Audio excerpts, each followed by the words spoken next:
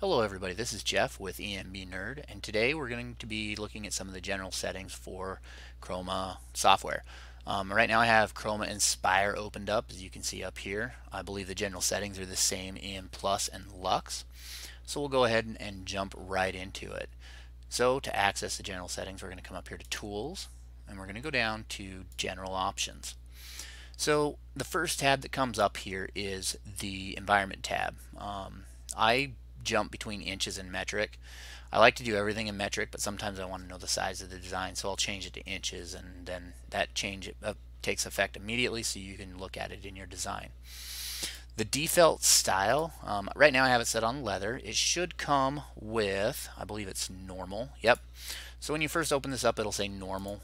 If you're working on a specific fabric type and you want to digitize for that fabric type, you can come in here and you can set the fabric type, and it'll change some of the defaults and underlay and density for you.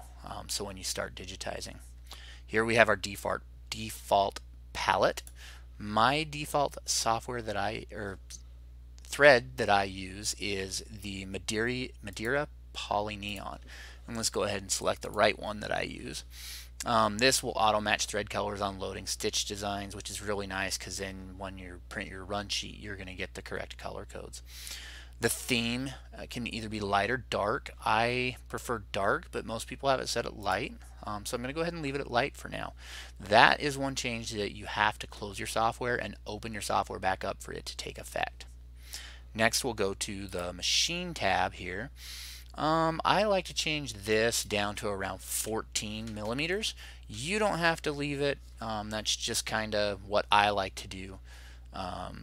Remove stitches. I like to remove stitches that are smaller than 0.4 millimeters, especially when I'm digitizing for 40 weight thread. If you're running smaller than 40 weight thread, like 60 weight thread, you can drop that number down. What happens is you'll end up getting too many needle punctures in one spot, and it can cause issues. DXF defaults units are in inches in the frame out location. I leave at the top. Here on the grid, sometimes I'll change my spacing. Right now I have it set at 4 millimeters vertically, 4 millimeters horizontally, and horizontal lines every 4 millimeters. As you can see over here, I use it as dash lines. I don't really change very much of this. I leave that one alone. Here in our digitizing, now these are some of the most crucial changes that I like to make. Right here is a big one. Input curve points with right click. This makes it so when you're doing design, you can hold down, when you have to hold down control click to make a curve node, now you can just right click on your mouse. One nice thing about this is that if you change this, you can still press control click to do a curved node, as well as right click. So I like to change that. It's a big one for me. Here in our complex fill, I like to have advanced. There's standard and advanced.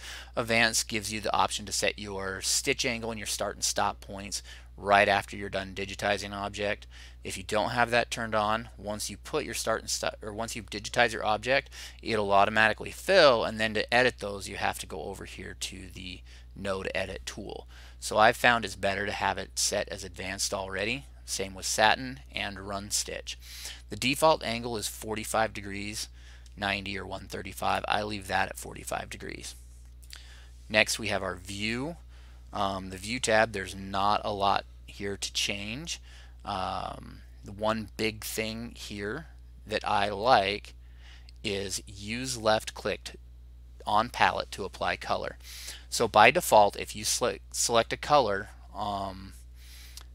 and you try to left click on it, it's going to open up your color palette menu. Changing this makes it so now if you want to pick a color, you select your object and you just left click on it, and it'll bring that, it'll make that change. Then if you want to change your palette, you would right click. It just reverses those two buttons, and I found that that's one of the easiest and best settings to do. It's very confusing when you're trying to change colors and you go down here and you left click and a box pops up. So that's where you would change that. We have our auto base, which I leave alone, and our color sort, which I also leave alone.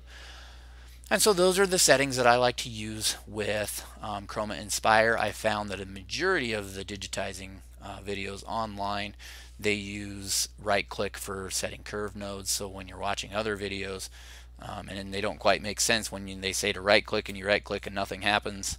That would be why. So again, my name's Jeff. I'm with EMB Nerd, and these are the settings that I like to have in Chroma Inspire.